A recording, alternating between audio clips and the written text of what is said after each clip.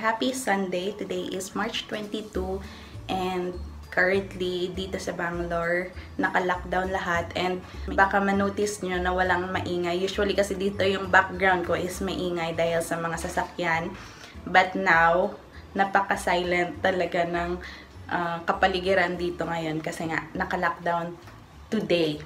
Sabi yung nagluto ng aming brunch. Brunch na kasi 11:30 na. And tingnan natin kung anong niluluto niya.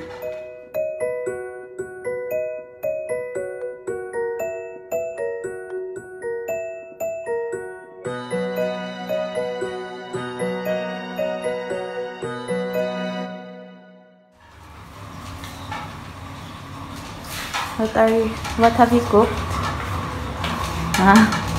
What have you cooked? Rice ako. Ito, nagluto siyang rice and then lady finger and potato. Sa kanya parata, sa akin rice. I was editing video kaya siya yung every weekend siya naman yung every weekend siya yung naka-assign sa luto. And yun, gutom na. And gutom na din ako. Nag-edit kasi ako kaya ang tagal ko din nagpahinga, nagpahinga. Mga 1 week akong hindi nag-upload. No? 1 week. I have not uploaded. Kasi nga, parang hindi ko feel yung mag-vlog na kasalukuyang may may pinagdadaanan yung mundo. So, parang hindi ko feel na mag-vlog. Andun yung fear, yung hindi ka comfortable na pag lumabas or may bibilhin, mga ganon. So, parang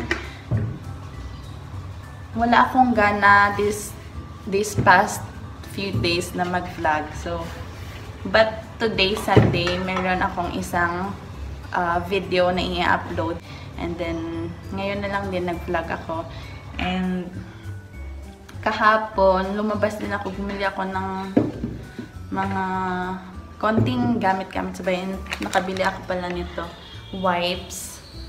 Dalawang pack for only 260 kasi naka 100 rupees off siya.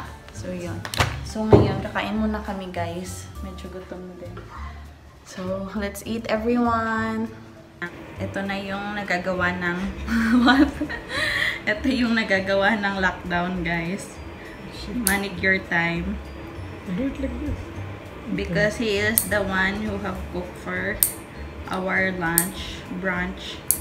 So, ito yung kanyang treat. And ako naman palagi yung nagka-cut ng nails niya. When was the last time you cut your nails, so? Maybe 2 weeks.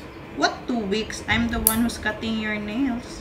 Yeah, for you only. I'm not talking about myself.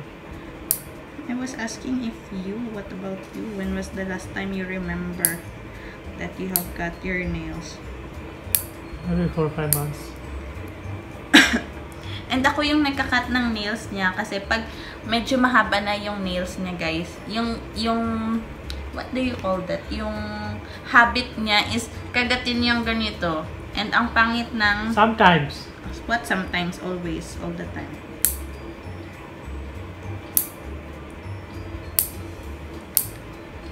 Manicure time. Katatapos lang naming mag-usap na ito. Wala kaming magagawa dito sa bahay. Siguro pag walang lockdown or kung hindi ganito kagulo yung mundo, nasa labas kami ngayon. Pero ito yung time na kailangan nating magkaisa. Kasi isa lang naman yung gusto nating mangyari, diba? Yung malampasan yung yung nangyayari ngayon.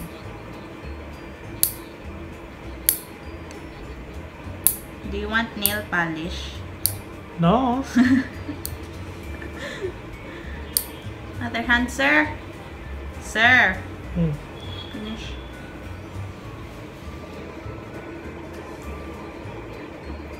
Tignan niyo yung kamay ni Abhi. Parang, basta, para sa akin, parang pang babae. What? Feminine hand. What feminine hand? See? Parang pang babae yung kamay niya. Or para lang sa akin? So?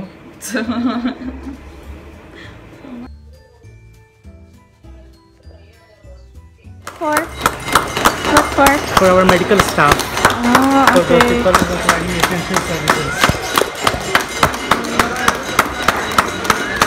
Everyone is clapping.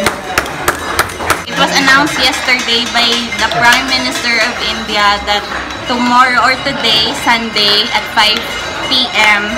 ito yung gagawin nila in honor of all the frontliners, medical people who's serving to save lives.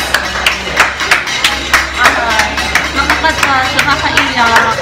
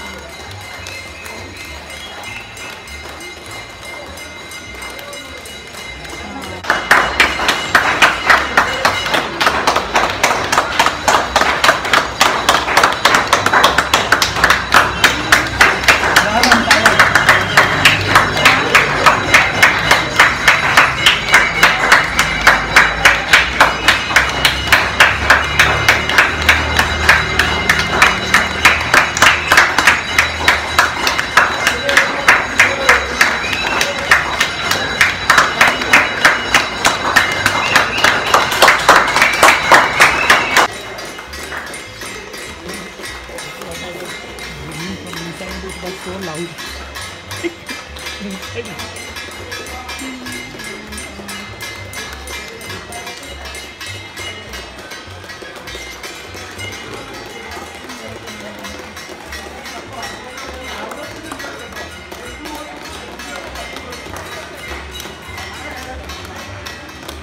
Nakaka-touch guys, yung parang basta nakaka-touch.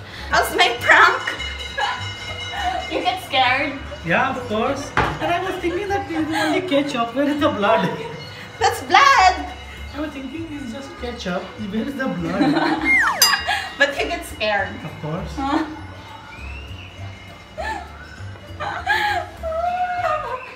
Takot pa naman to sa dugo, guys. Tarantado kasi to. 6:30 na ng hapon and we are planning to go to the hospital. Kasi si Abby, feeling, parang may konting fever, pero hindi naman yung lagnat na lagnat talaga. And siguro, hindi ako sure, pero feeling ko dala din yun sa psychological na ba, kasi takot siya na yung mga nangyayari ngayon, na baka ganito. So, nasi-stress siya. So, feeling ko, isang reason din yan kung bakit niya feeling niya na masama yung pakiramdam niya. And parang may konting temperature siya. So, just to make sure na lang, pupunta kami sa malapit na hospital dito. And ayaw pa niya. Mga 3 days na ata. Pero hindi naman yung grabing lagnat na lagnat talaga. Konting temperature lang. So, ngayon maghahanda kami. Papunta kami ngayon sa hospital. So, just let's hope and pray na it's just simple fever. I-check lang natin para makasigurado lang. Dito na kami ngayon guys sa hospital. Should go this way, ano? Emergency. Huh? Dito na kami guys.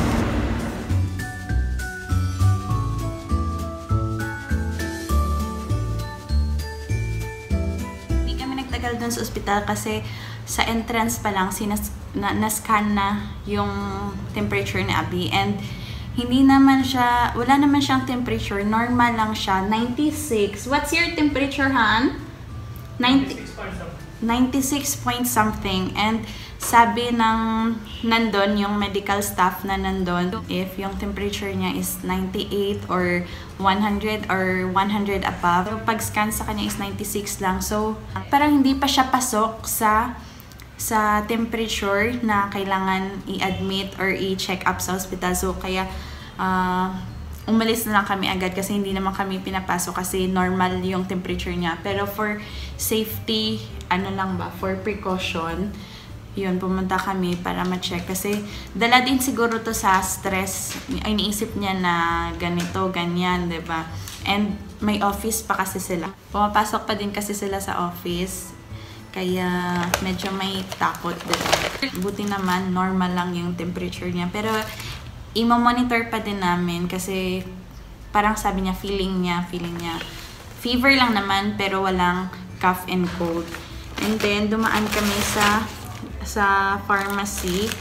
Bumili kami ng mask. Yung isang mask na ganito guys is 250. So dalawa pinili namin. Bumili din kami ng hand sanitizer. Dalawang hand sanitizer kasi meron kaming malaki. Ito pang if lalabas lang. And then, bumili din kami for preparation lang. Yung tablet for paracetamol tablet and cough syrup. Just in case lang ba. So, hinanda na namin para kung kailangan, hindi na kami yung papunta pa sa pharmacy. Currently, I'm making tea para kay sir. And tingnan nyo, ang dumi. Ito yung problema pag gumagawa ng tea kasi dapat mo talaga siyang bantayan kasi pag hindi, lalampas siya. Para ano ba yun? Magbo-boil talaga siya. And pag nagbo-boil siya, minsan umaapaw. So, kailangan mo talagang bantayan pag nag-iinit ka ng tea or milk. So, ito, messy na.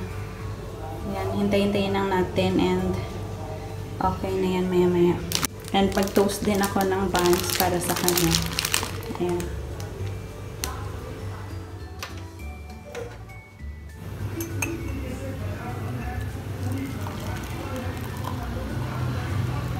Nilagyan niya pala ng bay leaf, guys, yung kanyang tea. Ayan, oh.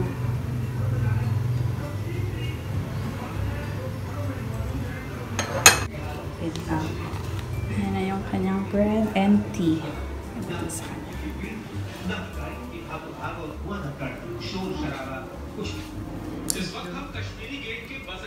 Tapos lang namin mag-dinner, guys, and we'll have to close this vlog kasi medyo na-stress kami today. So we're going to close this vlog. Thank you so much for watching. So shout out for Tito Michael of Dubai. Thank you for watching. Shout out to Ninya Tapongot. Thank you. Shout out to Minerva Bernades of Israel. Shout out to Abilin Taguba. Shout out to Lorna Temkang. Thank you for watching. Next shout out for Lilian Risterio and Norgiana Pangkoga. Thank you for watching. Shout out to Jade Bawa. Jade Bawa. And shout out to Mariel Munsad. Hello Mariel. And last shout out is Jesseline O'Neill from Ireland. Hello Jesseline. Hi. And to everyone who's watching this video, thank you so much guys. I hope you could like this video if you enjoy. And don't forget to subscribe kung hindi ka pa nakapag-subscribe, and click the bell button para ma-notify kayo if we have new videos. And stay safe. As always. So, he needs rest. Medyo na-stress lang siguro siya guys. So, I hope every one of you are all safe. Stay safe. home. Yeah, coming from you. This time, being away from each other, we can support. Social distancing. So, even though being far from each other, we can support each other. Yeah. Just like what happened today. Yeah. It was very heartwarming. Ewan ko ba, parang naiiyak ako kanina. I was teary-eyed earlier that despite of everything that's happening around the world, parang nag-unite yung lahat to acknowledge and honor yung mga tao who's working 24/7 during this time, this challenging time. So to everyone who's providing their basic facility provided who are related to the medical people, medicine, providing care, basic necessities, care, transportation, and food items, vegetables, fruits, all those basic necessities. Even for us, we bankers, we are also coming under essential services. We also have to work. I also have to go work tomorrow. So all those people, they are sacrificing their health, their wellness, and their families also. So you just show their support, you just show your support, because they are going out for you, so you will stay home for them. We are thankful for those people. Yeah, so just always remember those people are working outside for you, so you stay home for them. So yun guys, it's very heartwarming earlier what happened, that everyone was clapping in honor to all frontliners, medical people, and everyone who's, what they call this? And to everyone who's providing selfless care and support and services to all of us na mga normal people. Yeah. So thank you so much guys, and though we are away from each other, we are far from each other, but let's help each other by praying and for following our government rules and regulations. Yeah, for following our government and supporting each other, comforting each other in this time of crisis or challenges. So yun guys, thank you so much for watching, and we hope to see you again on our next video. Good night guys. Muntik ko nang makalimutan guys, but buti na lang naalala ko. Currently, we are already 49,990 subscribers as of tonight, and definitely by the time na mapapanood nyo yung video na to, we are 50,000 subscribers. So thank you so much in advance to all 50,000 subscribers of you na nag-subscribe sa aming channel, na nag-join sa journey namin. Thank you for supporting our channel, for encouraging us to continue sharing our life here in India. Thank you so much guys. 50,000 subscribers na nag-subscribe sa aming channel. Thank you so much. And sa mga hindi pa nag-subscribe, please do subscribe. And once again, thank you so much.